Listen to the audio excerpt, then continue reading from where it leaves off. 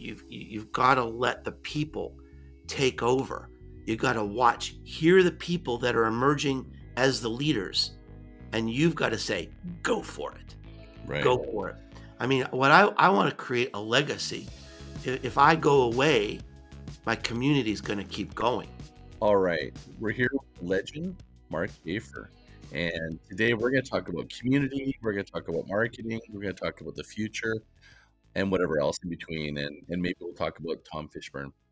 Well, I just got a comment today on LinkedIn. He was wondering how I'm going to weave it in. So maybe I'll weave it in right now. There's a really good post by the cartoonist, marketing cartoonist, who's legend as well. And he writes about curation, about sameness actually, is the initial what it was about AI. And he weaved you in there and you guys had a little dialogue. Couldn't be more appropriate about what's going on with the chat AI. What's your thoughts on that, on how chat's gonna, everybody's so excited about it, but I have my reservations. Excuse me. Everybody I talk to, literally everyone I talk to, says, I am so excited and I am so terrified. I think that's an appropriate response. And I think when I was an early adopter of Chat GPT, and when I tried it out, I wrote words in my blog that I've never written before, never spoken before. And the words were, marketing has been changed forever, right now. I've never said anything even close to that before. I mean, not even the internet. It took us a couple years to figure out what that was going to be all about, right? Web3, I mean, we're still figuring out. The metaverse, I mean, who knows where that's going to go. But I mean, when you try this thing, you can't help but be impressed. And this is just the baby step. And in the next 12 months, the rules of marketing and content and engagement and creation are going to be completely rewritten. And SEO, and just about every aspect of business and marketing is going to be reimagined in some way.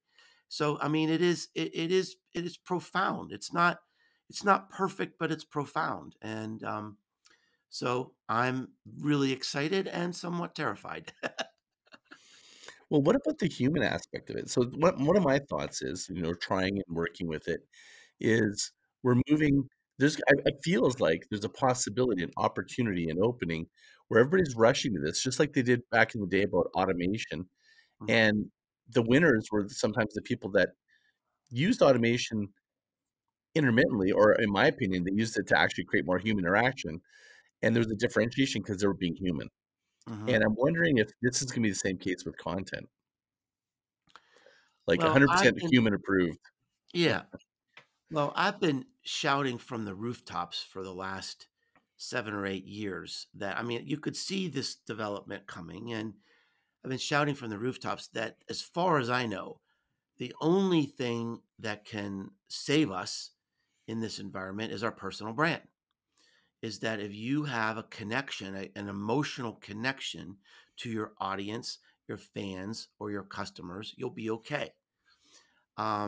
Look, I've been blogging every week since 2009. I've got a podcast now. We're in our 11th year. I've written 10 books.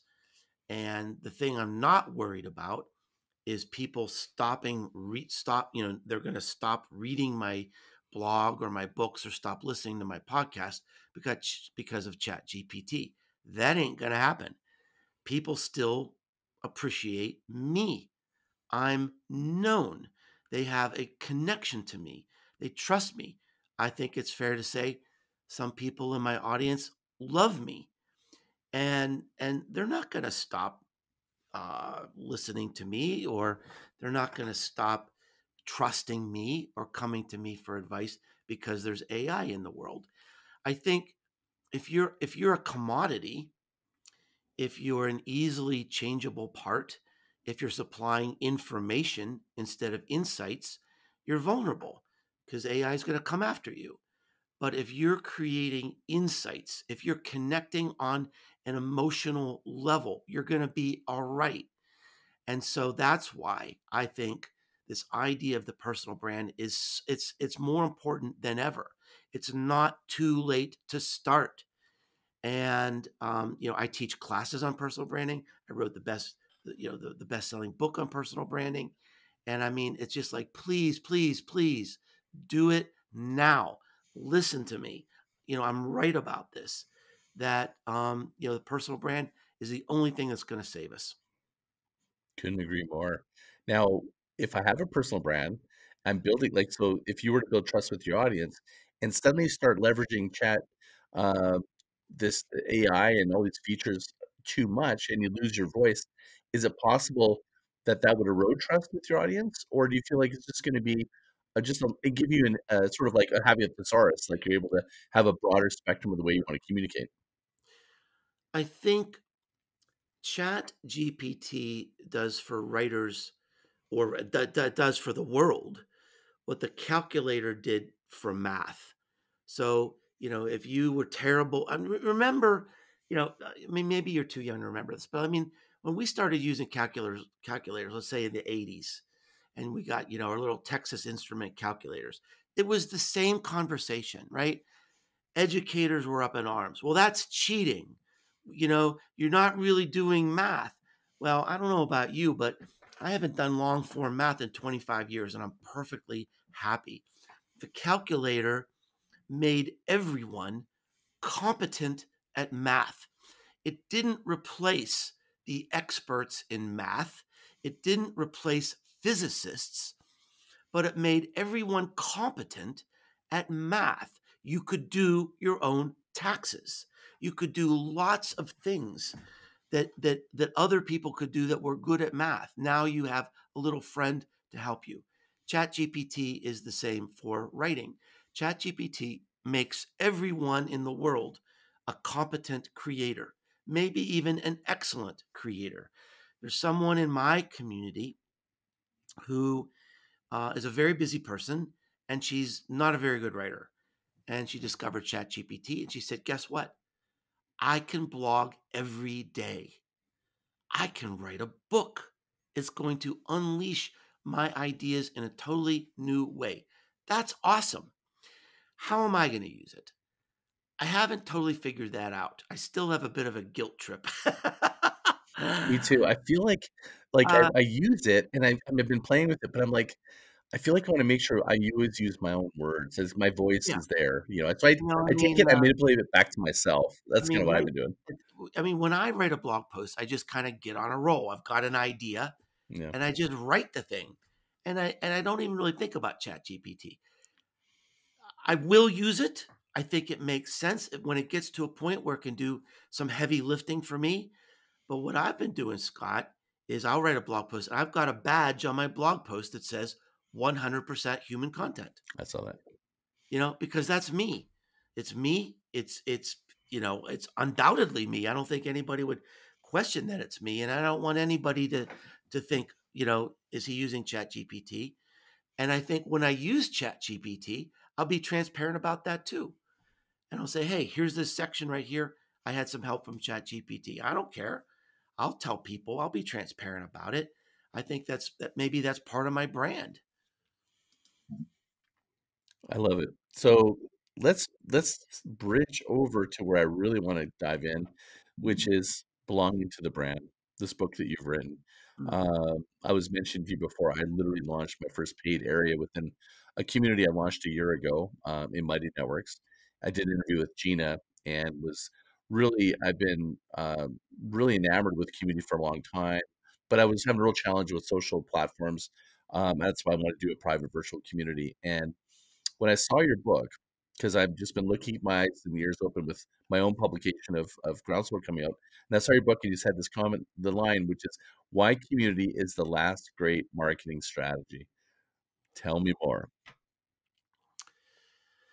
Well, this idea really started, Scott, in I was writing Marketing Rebellion in 2018. Marketing Rebellion was a wake up call I just think that marketers get into these trenches and they say, okay, well, we need to learn a little bit about how to be better in our Facebook ads. How do we iterate on our SEO and our content? And meanwhile, the human race has the power of all the accumulated knowledge of our history in the palm of their hands, and they expect something more from our marketing, from our companies, other than being manipulated. So that was like the marketing rebellion was like a whack across the head saying, wake up. There's a chapter in that book about belonging and community. And I predicted that community would become a more important part of marketing because a lot of the things we've relied on, like advertising, are fading away in importance. We're in a streaming economy. I watch TV all night long. I'll never see an ad. I'll listen to music all day long. I'll never hear an ad. I'll listen to audiobooks of my favorite authors. I'll never hear an ad. So I'm totally, consuming content every spare moment of the day, and I'm not hearing any marketing messaging. We've got to find something else. And community was the first marketing strategy. Our ancestors would go down the street to their favorite people selling meat, selling flowers, selling clothes, and those people in those stores, they knew them. We were part of a big economic community, and they knew our names, and they knew our favorites, and they knew our children, and they knew when we were sick, and they knew when we needed help. I've never belonged to something like that in my city, and I long to belong to something like that, and we all do. And we've got an opportunity to find that again. And that's why I think it's the most overlooked opportunity in the history of marketing opportunities, because it's staring us right in the face. Community isn't new, but almost no one is looking at it from a brand marketing perspective. Most communities fail because we try to sell more stuff. And that is not a reason for people to want to gather. Of the communities that make it, 70% are focused on transactions, customer self-service. You have a problem with your software, go to our community, people will figure it out. That's fine. But we're missing the biggest opportunity of all. It's what we started talking about with ChatGPT. It's the emotional connection. That's everything. Everything in marketing is if you have that emotional connection. Think about the power of community. If people are connected to your community and they want to be there because this is where they get support, this is where they get validation, this is where they're heard, this is where their friends are, it creates a layer of emotional switching costs. How could I ever leave this brand? I belong to this community. I belong to this brand. I'm never going to leave this thing. And so that's why I say when all this other crap finally goes away, when we stop interrupting people, stop intercepting people, stop spamming them, stop bothering them with robocalls and all this stuff I'm embarrassed to say we call marketing today. Here's the last thing standing: community. It's always been there and it always will. And it's time to reimagine marketing in this context. Do you think there'll be community fatigue, a little bit like app or social media fatigue? Like I'm just like how many communities can be part of? I think in some ways, maybe it's like content marketing 10 years ago, where it starts out as a novelty, but then if everybody's doing it, it's not a novelty anymore. But for marketing to be great, for marketing to work, it's got to deliver some incredible value, some unique value.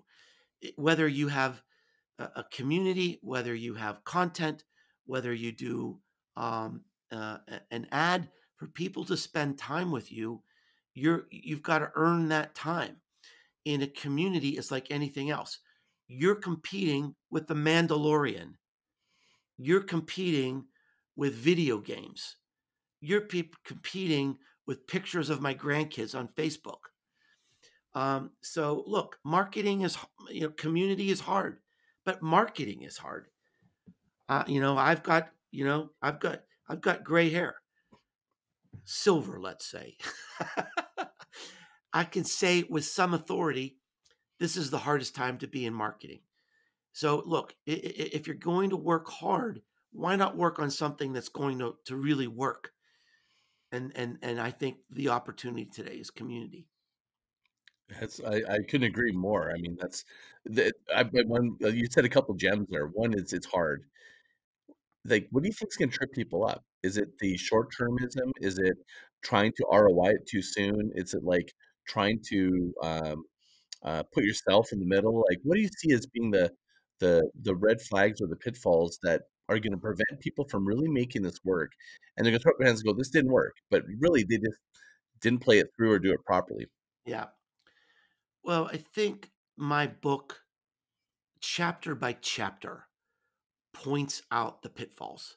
I mean, I think the book is a framework to build a successful community.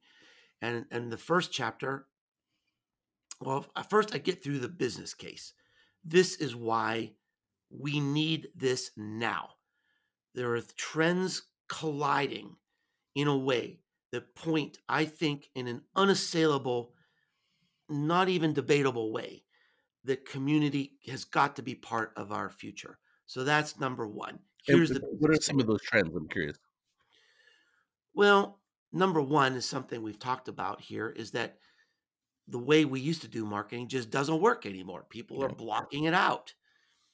So that's number one. We've got to find something new. Number two is that I would say the number one business megatrend in the world right now is mental health. It's going to impact how we market. It's going to impact how we employ people. It's going to impact our workplace. It's going to impact the economics of our business. I mean, it's showing up everywhere and every day. And if you don't think mental health is like the number one megatrend of our generation, read the news. It's in the news every day. So that's trend number two. And so people long to belong.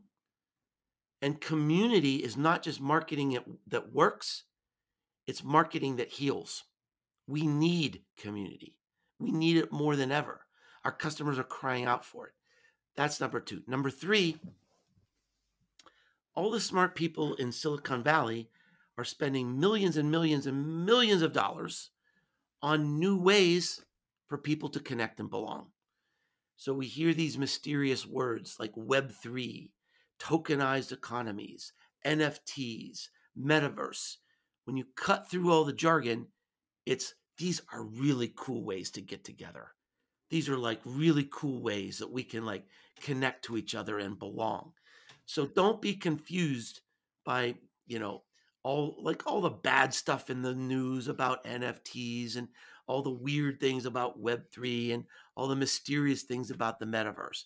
What it really gets down to is that these are cool new ways for us to get together. And by the way, young people today are surging into these areas. And I talk about that at the end of the book. The new communities, the new digital campfires being created by Gen Z using these new technologies. So you put those three things together, and there's no question in my mind that community is the future of marketing. I was somewhat validated. I'm not a bragging man, but Scott, I'll do a mic drop moment here.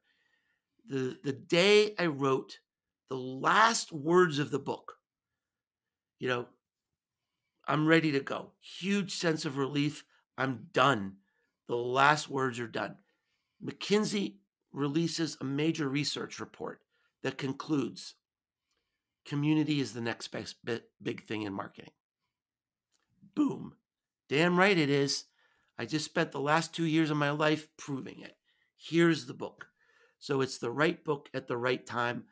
I called it right, and I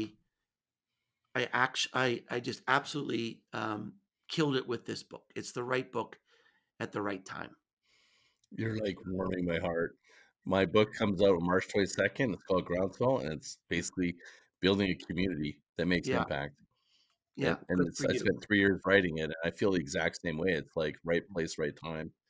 You Hmm. know, when you're talking about you really surprised me with the new idea I didn't even think of, which was the trend about wellness. Hmm. I didn't even think of that. Like, so marketing that heals, like I started a group on Clubhouse, in 2020 when it was like, in the middle of COVID, and I started rooms called Mindful Marketer, and I couldn't believe how much people were really interested in this, like the idea of, like, just kind of approaching marketing differently with, like, meditation or thinking differently, laws of the universe and nature, and there were so many people that were in wellness that were really engaged in this conversation that I started my own sub community called Mindful Marketer, and I went on to do a podcast with Guru Singh. He's a yogi, and we talked and did this episode about spirituality, nature, universe, wellness, and marketing. And it's still to this day, it's my number one downloaded episode, more than Dave Navarro from the Chili Peppers. And and like, so we've now gone on to record this whole thing on mindful marketing. But I never really thought about what you just said, which was wellness. I mean, it was there. So when you think of wellness and marketing that heals, if I'm a brand, I'm a shoe company, why would I want a community about wellness when I just want to sell shoes? Or It's not what's the about connection? wellness. It's not about wellness. It's one of the trends. Yeah.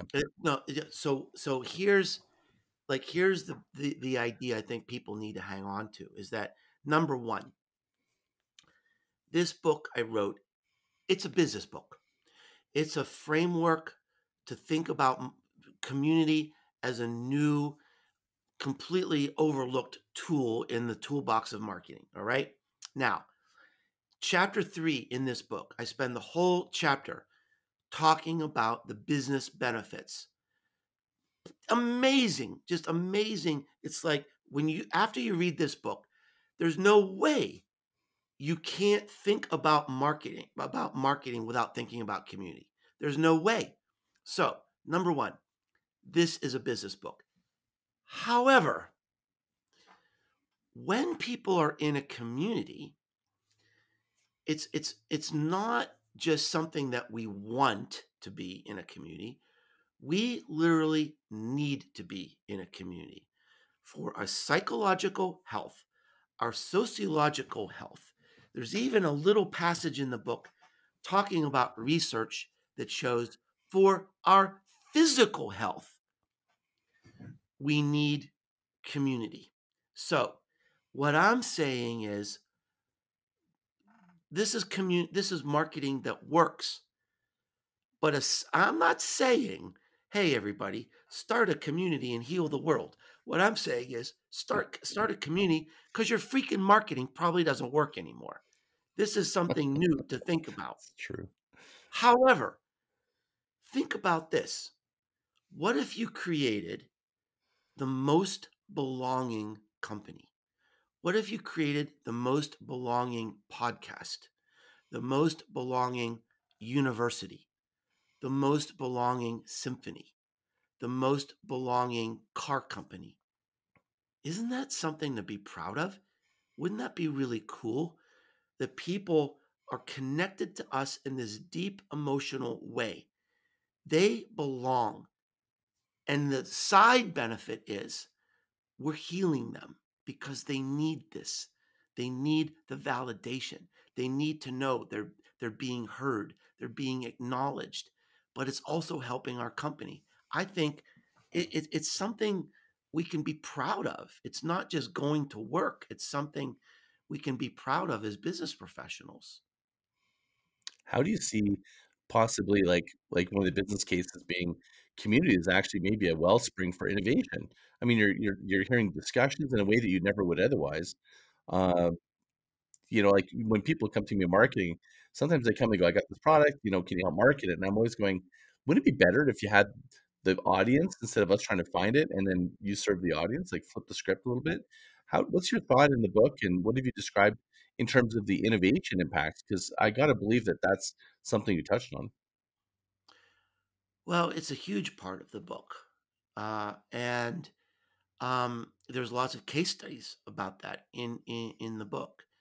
Um, I think you need to think about in community is what kind of impact do we want to make on the world, and how could we make that impact bigger through community? One recent example that was in the news is that Lego has a huge community devoted to innovation. And if someone comes up with a good idea and the community kind of votes, upvotes this idea, that it can be launched as a product. And if it's launched as a product, the people that develop this idea in the community, they share in the IP and they share in the money. Lego just launched a whole new product line that competes with jigsaw puzzles. So, a jigsaw puzzle is a popular family activity, especially around the holidays. What if you had a project you could build together with Legos that could compete with jigsaw puzzles, right? So it's more of an adult thing. So they're creating like flower arrangements and like succulent arrangements that are made out of Lego that the whole family can do as a holiday activity. That came from the community. This is a whole new line of thinking, a whole new market segment that was created by people in their community. And if you look at the best managed companies in the world, they're all doing this, right? Nike, IKEA, we mentioned Lego. And certainly that's happening in my own community. I have a community dedicated to learning about the future of marketing.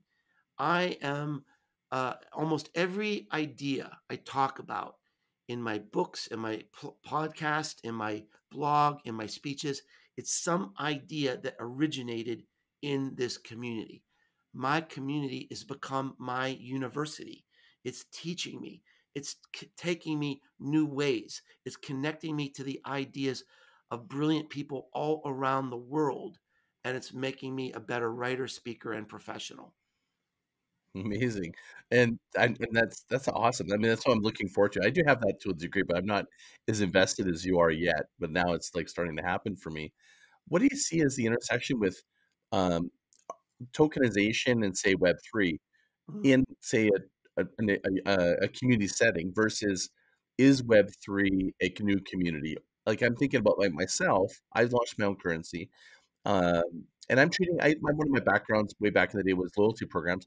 I'm treating it as a way of incentivizing engagement inside my community. I'm not trying to hype it.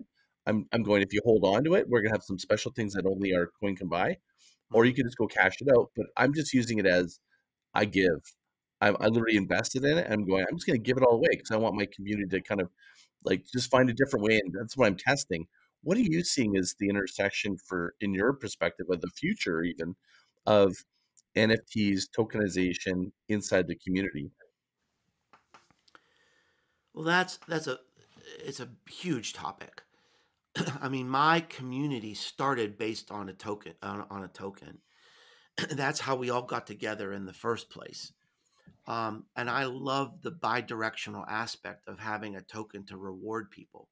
And again, that's part of like seeing people, acknowledging people, rewarding people, granting them status in the community.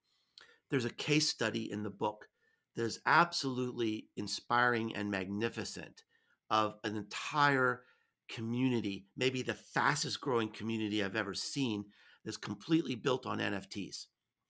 It's like you own the NFT, you get into this community, and now you're with this like minded group of people that are using these NFTs to build games together, to build content together, to build new businesses together.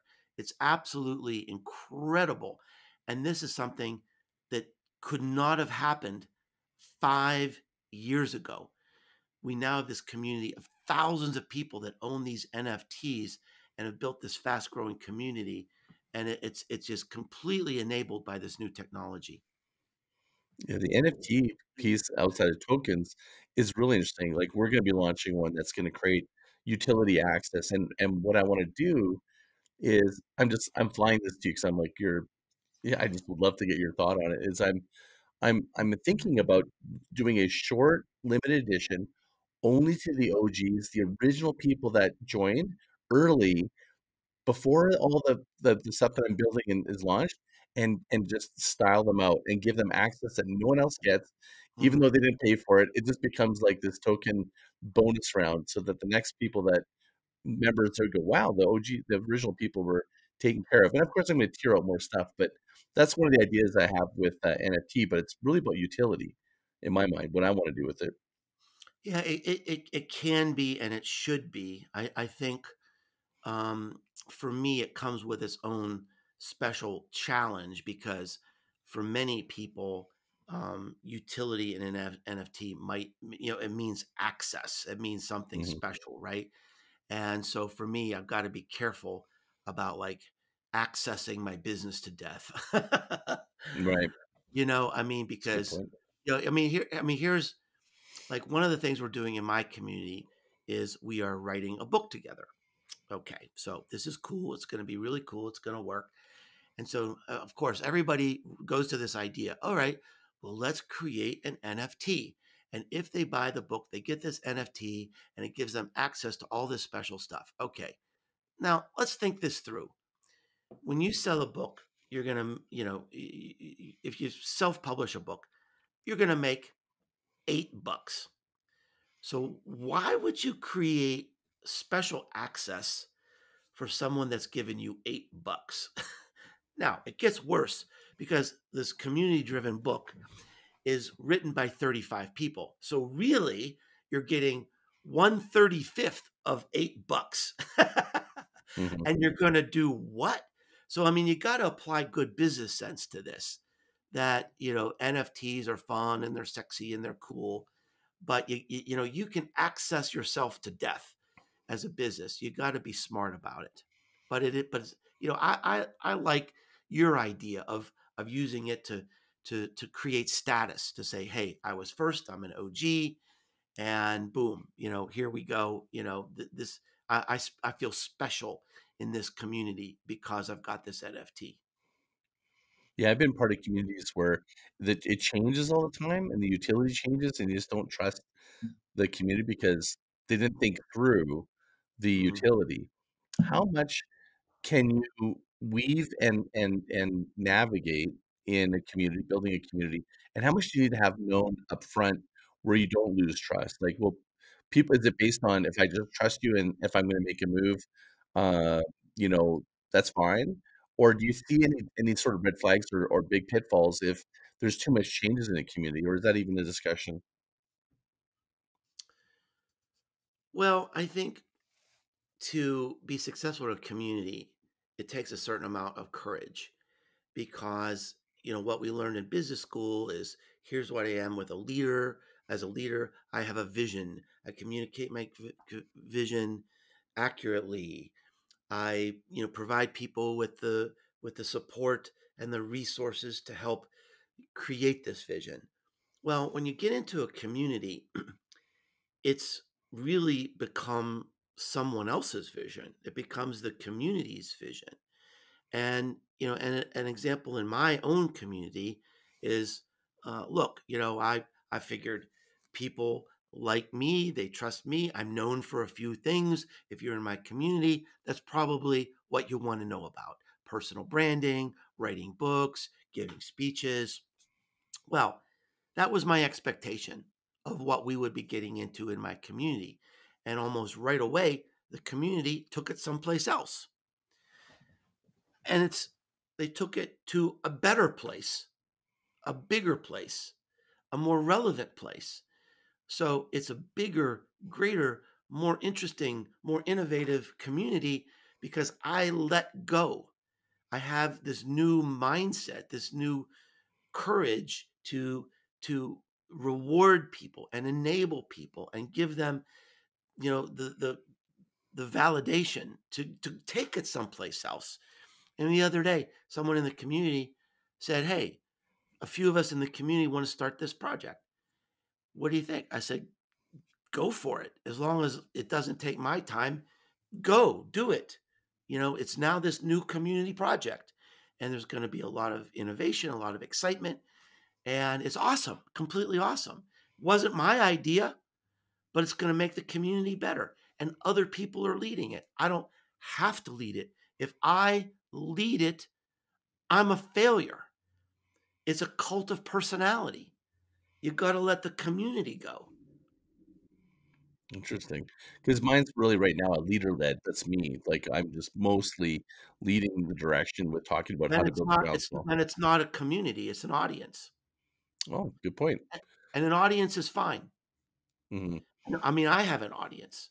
I have an audience that reads my blog, but the people that read my blog don't connect. There's no communion. There's no shared purpose. But they love me and they support me and they buy everything. But if you start a site and you say, okay, here I am, I'm going to continue to teach you and lead you, then it's not a community, it's an audience. You've got to let the people take over. You got to hear the people that are emerging as the leaders, and you've got to say, go for it. Right. Go for it. I mean, what I want to create a legacy. If I go away, my community is going to keep going. That's exactly how I feel. So my one main area right now is that I've just launched the new community. That's where I'm actually creating engagement, letting members like so I'm kind of creating a open community area inside of my broader audience community, and then Mhm, you just gotta pay to access that, and that allows you to kinda go start creating topics, talking with each other, all that kind of stuff. It's very new, but that's kind of my intention is having a little bit of a hybrid, mhm, um, so that way I have, like, one place. I'm using my inner circle as sort of like a place to hear all things about what I'm up to, and then the community is you can go over there, and that's you can start talking about marketing or whatever you want to, or in this case, mindful marketing as well. mhm, good. So what's next with community? If you think about the Web3 tokenization, is there anything else that's sort of like the future of where community is going, like the way that we're envisioning them? I'm using a private community on a private platform. What do you see as being the future of it? Is it metaverse? Is it like what does that look like? Well, when I think about the future, I think about right now you got to look at Gen Z, and Gen Z is taking community and relationships into some unexpected places. They are fully embracing the new ideas. They're fully embracing Web3, metaverse. They're setting up shop in Discord. I saw a statistic, something like 38% of Gen Z have some connection to a community in Discord. Okay, so this is significant because from a business perspective, um, first of all, Gen Z they're not babies. I mean, Gen Z, we just had in America the first Gen Z elected to Congress. They're buying stuff. In the next 5 years, they're going to be creating their own companies and leading their own companies. So, I mean, Gen Z, they're here, they're now, it's happening, they're taking over, and they are not participating. They're not in Facebook groups. They're not in LinkedIn groups. They're not normally in Reddit groups. They're setting up their own digital campfires. They're blockading themselves from the rest of the world and keeping us out. They're keeping us out as businesses. They're keeping us out as invaders. And so, the cool thing is they're fully embracing community. They're validating the ideas in my book. 85% of Gen Z led businesses start with community as their marketing. They're looking at all this advertising stuff, you know, all these older people are doing, and they're saying, why in the world would we do something like that? That is just the dumbest thing. I wouldn't want to be treated like that. I'm not going to spend my money on that. So, I mean, Gen Z is there. It's validating, what I have in my book is that this is the future. They are the future. They are showing us the way. So, as a business, we can be very humble and watch them teach us how to do this. But the scary thing is, for business, is that they don't want us in.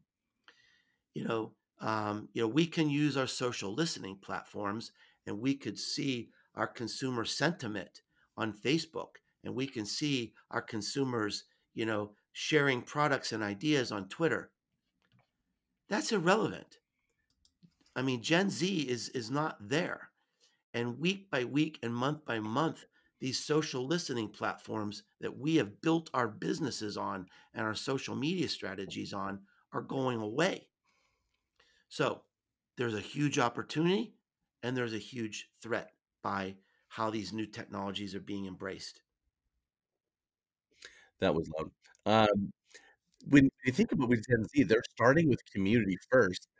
That could totally shape the entire way that a business model is created, like, versus we're adding community to the business, Yeah. right? hmm What do you see the difference? Like, what do you think is the um, incredible advantages by actually starting with community first versus adding it? Well, so belonging to my brand is my 10th book, and I did something different in this book that I've never done before. I devoted an entire chapter to one person, and that person has created an incredible business through community. It's not a business that added community, it's a business that started with community. So the person is someone who I just completely admire. She is an amazing entrepreneur and a true visionary when it comes to community. Her name is Dana Malstaff. And about 7, 8 years ago, Dana had a business. She was an entrepreneur. She was going for it, and she became pregnant. And she was getting like conflicted advice. Some people were saying, "Well, you can't give up this business," and other people were saying, "You can't really give up this opportunity of motherhood." She said, "I want to do both, and I need to find a way to surround myself with people and to help us do this, to be entrepreneurs who are mothers." So she started talking about these ideas in a Facebook group, and she got a few people who were interested. She said, "I'm going to start my own Facebook group called Boss Mom." In 9 months, she had a six-figure income. Her business has been doubling every year. She now has almost 80,000 people in her group. She's got about $1 million in revenue with no sales, with no marketing department, with no marketing budget. The community is the business. Because if you have 80,000 people who love you and believe in you, they're going to buy everything you have. So she creates a new video series, she sells a new course, she creates a new paid membership, she creates an event, and it just sells out because she doesn't need SEO. She doesn't need branded content. She doesn't need Facebook ads. It's the ultimate marketing with no marketing. It's a community, right? It's the ultimate marketing, but there's no marketing. That is the future. That's what I talk about in this book. How to market without marketing. It's beautiful. And so, say for example, I want, I don't have the patience, the gumption, or the desire to build a community. But I know community is important. What do you see as a strategy for that person? Is it to become, you know, inside a community? Do you see a future of community clustering of some kind, or community collectives, or a community accelerator? What do you see as being somebody that wants to benefit from this trend, but they don't necessarily want to be the one, managing it or leading it? Uh, I don't know. I haven't really thought about that. I mean, I think as an individual, there are lots of ways we can benefit from community, right? I mean, Mhm, in my own community, my job is to become an individual. mhm. That's my job. Um, and Dana talks about this too with Boss Mom. I mean, her job is to become eventually to become invisible, uh, and she's elevating other people to lead the community just as I am in my community. So the community it's self sustaining. You know, without a paid staff, I don't have a paid staff. I mean, I have people who are passionate, who want to get things done, and that's what's driving the community. So to that extent, I mean, I have people like I had a conversation this morning with someone in my community, and I said, "You are becoming a star." He said, "Yeah, and it's all because of this community, because I'm learning and I'm building new relationships that are helping my career." So on an individual level, there's massive opportunity to hook up to the right community. You know, in terms of a business, I don't really think there's a shortcut. Either you do it, or you don't. Yeah, but I think on an individual level, there's massive opportunities for moving ahead in this world by being part of a community. Yeah, interesting. Yeah, my thought was like I get definitely the personal brand or the individual benefits, but it's like, well, what if they're, you know, I'm a small business and I've got an Etsy business and I don't want to build a community, but I know it's really important. I'm going to be part of one. I think you just described the way, which is you just somehow their connectiveness with other business people. You're thriving because you have relationships inside of a community. Yeah. Is probably the benefit, the That also, strategy. I think it's time to challenge the conventional thinking about, look, why not? You're going to spend, if you're a business, you're going to spend money on marketing. You're going to spend time on marketing, and marketing is hard. Why not spend time on marketing that people actually want? You know, why clutter up their mailboxes and hurt the environment with direct mail? Why piss people off with lead nurturing, which basically means I'm going to keep bothering you until you block me? Browbeating. You know, I mean, I think it's just time that was really the call to action of my book Marketing Rebellion, is just to like look up, just look up at what you're doing. Just stop doing the things that you think are marketing that people hate. If you're doing things that people hate, stop it. And you know what that is because you're a consumer too. If you're doing things to your customers that you know you'd hate, you know, just stop it and think about what could I do that would make people appreciate me and people love me. And I mean, number one has got to be community. It's the only kind of community, kind of marketing that I know of that people really want and they need. So it's got to be something you think about. I mean, I just love how you perceive things. I just share so much of the same thinking. It's like we got to change the conventions here, and it's not working. A lot of marketing is so impotent. And what do you think it's going to take for this change to take hold? I mean, it's already happening, but Yeah. do you see a tipping point? Like, do you see, like, I look at COVID, right? COVID has actually probably leaned into this community being so Oh, important. We've never felt 100%. more isolated. It's like an Oh, accelerant. 100. Yeah, 100%. What do you think is a tipping point though, where this is gonna become really the it's gonna become pervasive?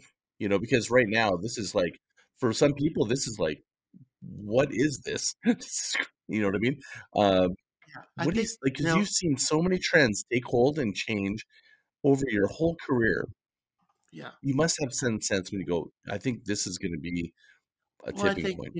I think we are at the tipping point because I mentioned, these three mega trends are coming together, and to me, it's just crystal clear that this is what's next and this is the answer. I mean, think about it this way: So many of our brands have been built on advertising. So many of our consumer product brands, so many of our automobile brands, and there's only one day a year they're relevant: the Super Bowl. That's the only day in the year that people watch ads and talk about ads. The rest of the year, people do spend extra money to avoid ads.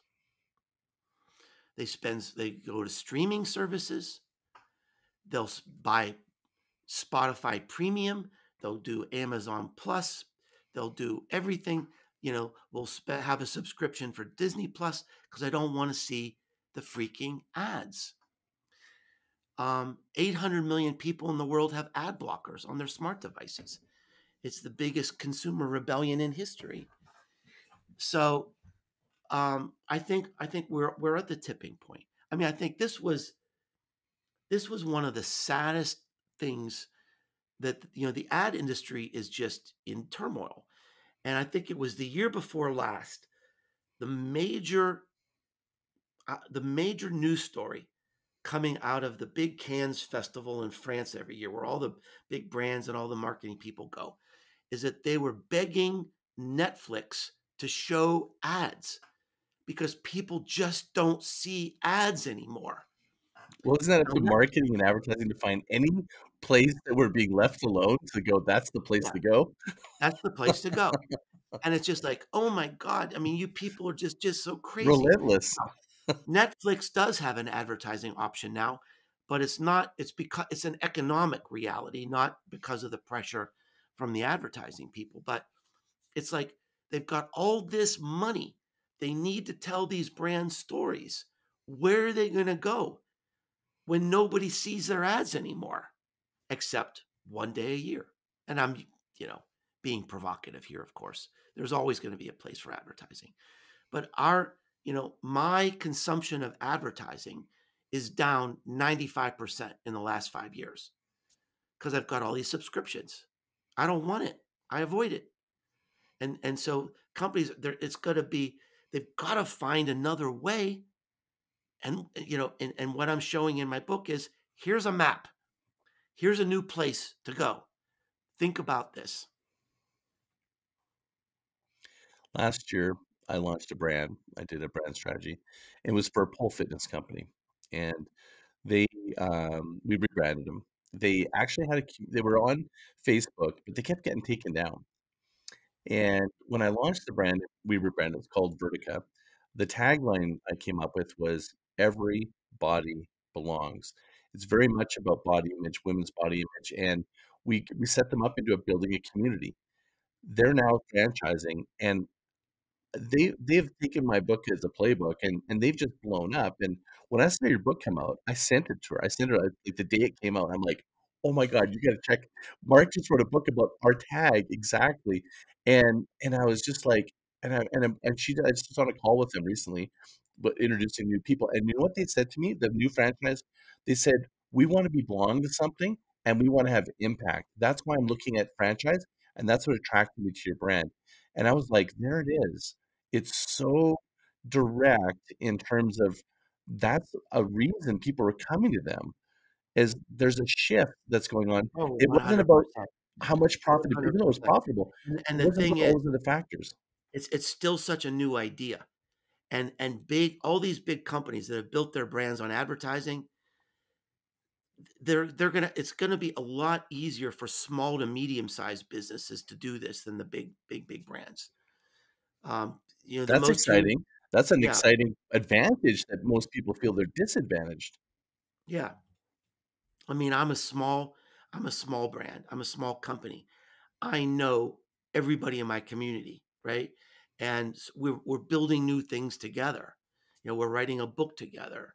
We're doing experiments in the metaverse together. We're doing experiments. We're launching NFTs together.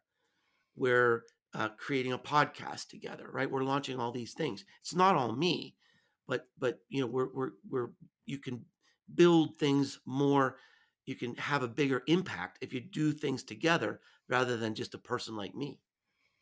And that's exactly what we're trying to do. Do a marketing experiment, share the outcome, work together, mastermind it, help people through. I mean, it's just accelerating everybody. I mean, it's been so frustrating for most entrepreneurs being a solopreneur or relying on handing the keys to a marketing department. This gives them a little different sort of set of ways of navigating and marketing on their terms, I think.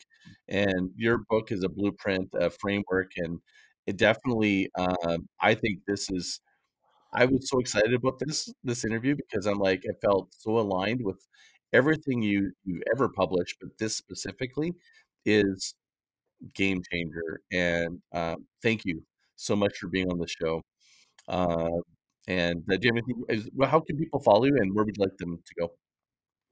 Well, first, yeah, thanks so much for having me and for helping me spread the words about these ideas. Um, it's easy to find me. You might not remember how to spell Schaefer. Nobody does, but if you can remember Businesses Grow, you can find me. So Businesses Grow is my website, and you can find my blog, my podcast, all my social connections. I think the books we mentioned today, Belonging to the Brand is the new one. We mentioned Marketing Rebellion. We mentioned the personal branding book Known. You can find all of those on my website. Thank you. And I'll make sure all those are in the show notes as well. And thank you everyone for listening today. This was an incredible episode. Until next time, please, if you want to leave a voicemail, go to the link on groundswell.fm and leave me a voicemail on SpeakPipe, or go to the community on Inner Circle, groundswellinnercircle.com. Post a note on when I put the post about the podcast, and let's hear about it. Let's hear what you think and what would you like me to ask next time, or maybe I'll get him back on the show and we'll follow up with this call. So until next time, mahalo.